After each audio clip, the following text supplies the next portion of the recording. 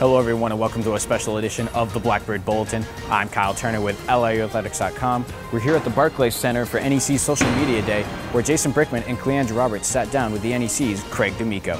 Some new goals, probably to lead the nation in assists. I think that's a goal that I want to achieve this year, to hopefully get to 1,000 assists, for my career. I think those are two of the goals that I'm probably going after for this year.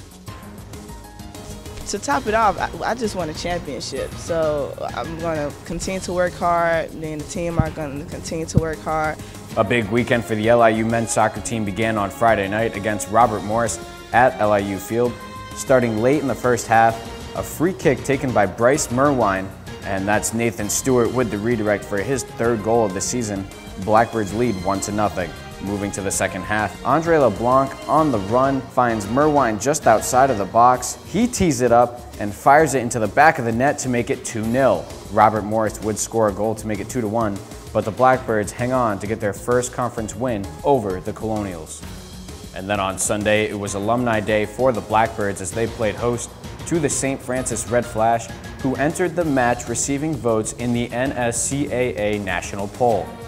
We'll start in the first half. Just over 9 minutes remaining, a corner kick for St. Francis, but Logan Keys comes off of his line to punch it out. Second half, still no score. Bryce Merwine with the ball. He gives the St. Francis defender some dancing lessons before crossing it into the box. That's Noel Medina with the shot. It's stopped, but he puts in the rebound and the Blackbirds lead 1-0. St. Francis trying to mount a comeback later in the second half, but Keys was up to the task and earned his first collegiate shutout as the Blackbirds hand the Red Flash their first conference loss. Here's Colin Fowles, Alumni Day MVP Noel Medina after the game. This has been a phenomenal weekend for LIU. You get the victory over Robert Morris on Friday, then the win today against one of the top teams in the conference. Guys are starting to play with a lot of confidence, a lot of momentum. How can you keep using this moving forward? Well, we got to, when we get down into the locker room, talk about what we remember from other games. We go over film every week. We practice hard every week. So we just got to keep going and bringing each other up. If we get into some kind of a slump, pick the guy up and we just keep moving forward. Freshman Nathan Stewart was named the NEC Rookie of the Week. Stewart scored his third goal of the season in Friday night's win over Robert Morris.